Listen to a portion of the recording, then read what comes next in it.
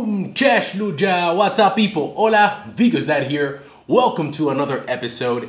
Guys, today I want to do a reaction video. I haven't done a reaction video in quite a while, and I'm actually very excited because I found a very funny video that it's called Things Not to Say to Eastern European People. We are going to modify that title and we're going to call it Things Not to Say to Central/Eastern European People, because most of you guys are Polish. I want you to feel included, and I also don't want you to come at me telling me that I'm saying, once again, that Poland is in Eastern Europe. So, let's get going.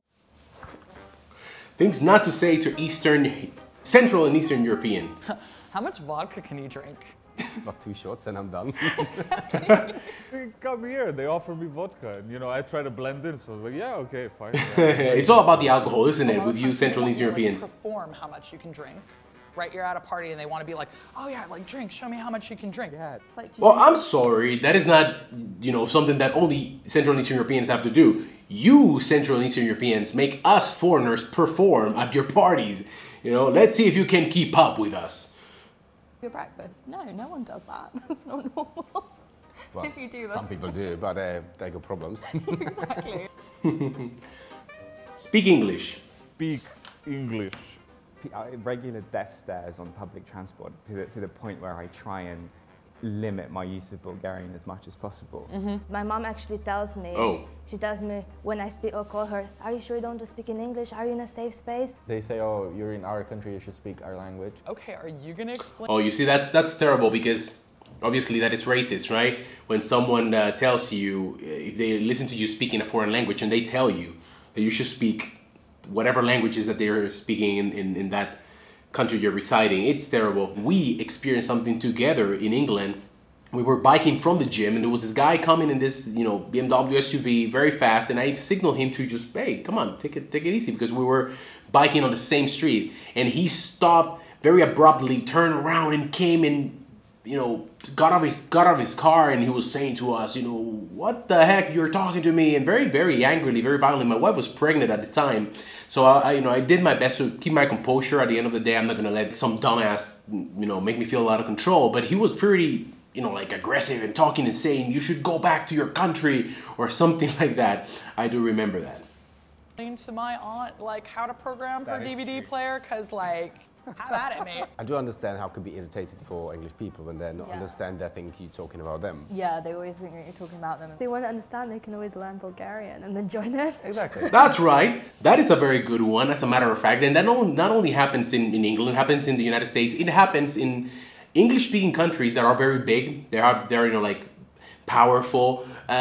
Sadly, a lot of the people in the society get used to having it their way, right? They speak English is being spoken everywhere they go, so they're like, yeah, you know, here, speak English. But most foreigners that reside in these countries speak at least 2 languages, and most of the times it's more than 2. So how about you learn another foreign language? Exactly, please, be my guest. All those countries are the same. All those countries are the same. Yeah, I think you're coming from East Europe, so that's, for them, is Russia. Oh, are you from... Ooh, yeah. That is a big one that you guys commented a lot, that, you know, people should not say to you. I guess it's because Russia is, you know, the biggest country. It has a lot of influence all over the world, of course. So many people that are, I guess, a little ignorant to Central and Eastern Europe, and I'm going to assume this is probably more common in Eastern Europe and countries that used to belong to the Soviet bloc. But yeah, it happens. Russia? I said, no, I'm from Macedonia. I'm from Bulgaria. Oh, that's where in Russia is that? Oh. Is that in Russia? Yeah, but you speak Russian, right? Oh, yes. No, I speak Macedonian. You can hear his frustration. No, I speak Macedonian. But listen, to be a little bit fair, I think many of these countries, especially the ones that used to belong to the Soviet Union, have been taught Russian in their formative years in school. So I think that's maybe what many foreigners think when they ask if they, you know, oh, do you speak Russian? Coming over here, taking our jobs. Coming over here, taking our jobs. Yeah. Oh my god, I hate this. Yeah, that is So that. first of all, how can I steal a job that's already vacant? someone goes to sleep and they wake up without a job. It doesn't work that way. We're doing the jobs that no one wants to do. Okay, yeah, that is a great one. In England, rather recently, we have seen this issue, you know, of a lot of foreigners leaving the country because of, first of all, Brexit, then the economical and financial situation in the country. And yeah, you can see a change at the beginning. During the years of Brexit, there was this thing where they were saying that foreigners are stealing our jobs. Not everyone, of course, but it was a thing that you could hear.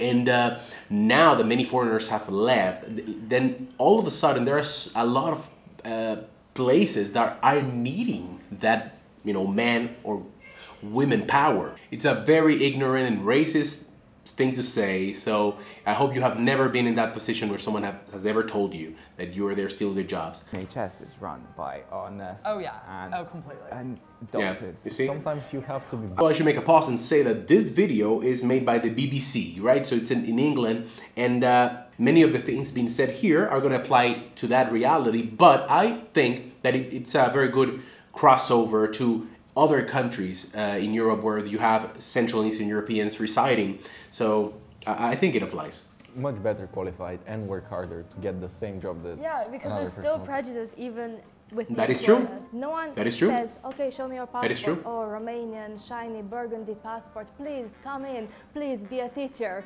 Please be the CEO of the company. Yeah, I would love to be. I feel for her. I understand, because you guys know I'm Dominican. When we don't have a passport privilege, I have had to fight very hard for all the visas that I've applied to ever since I was a little kid. First of all, American visa, then getting visa to study in Spain. That was a nightmare. Even going to study with all the qualifications and all the financial securities and everything, it was very difficult. And then, of course, flying anywhere, I understand her. So the passport privilege thing is a real thing.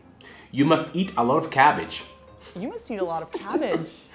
There it is. Like, I've never had cabbage in my entire life. Yeah. I eat so little cabbage. Really? Really? That's our thing. Come on, what's going on? I'm like, oh, you're English, right? Do you eat only baked beans? Do you know what? They've got me here because I eat so much cabbage. I love cabbage. My cat is named Cabbage. Even our houses are made of cabbage. Just instead of wood, we use cabbage for fire. That's how we survive. It's a stink. He's so Eastern European, he's so sarcastic. I love it. It stinks so bad. It's But fermented. it's good for your body. It's really good. It's good for your body. Could you do my bathroom? Could you do my bathroom? Bosh. So implying that they're all I workers. have a PhD in medieval history, so could you suck it? Anyone that comes over is like, oh, you're either going to be a builder if you're a man or a cleaner if you're a woman. They think we're just like these really tough men who don't speak a lot. They have like one small bag that they brought from Poland or Lithuania or Macedonia. They put their whole life a in lot of there. kielbasa in there. A lot of people, they get shocked when you get an Eastern European in and then like you get a legitimate quote and they're like, oh, well, I wanted this for slave labor prices. Once again, Central European humor is the best. Do you know any gangsters? Do you know any gangsters? They think we're all like quite tall, quite like scary looking. Yeah. They think you were like born in a prison or something. Like Well, I mean, Eastern Europeans are tough people, you know, they're people beating you big up and every strong, night, so. solitary. You got guns? Yeah, plenty.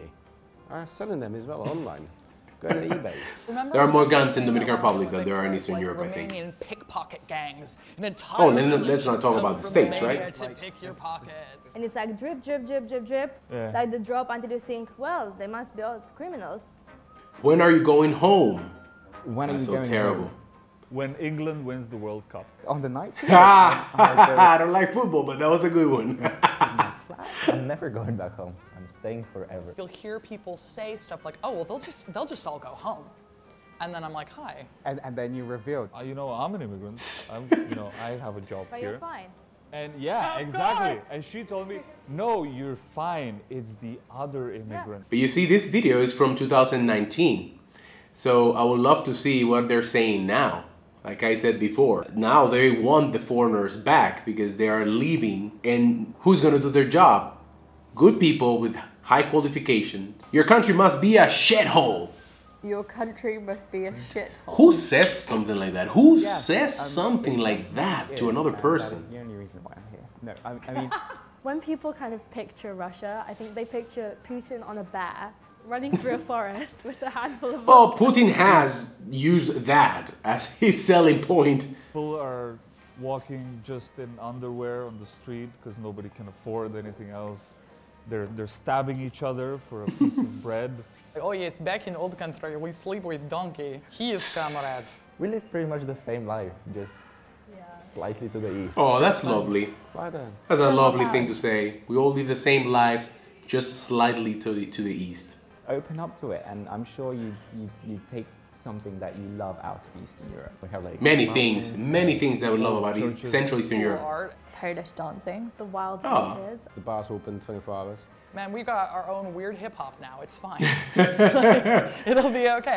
That is true. Oh, you see? Magdalena Grzewska. Yeah, they're always saying, are you Grzewska. like, Anyways, guys, that is the end of my reaction to this particular video. Super cringy, and I cannot believe that many of these things that these people said there have been spoken and have come out of the mouth of another person, but they have, and they do happen all the time. Boom! That's all, guys. That's the end of the episode. I hope you liked it.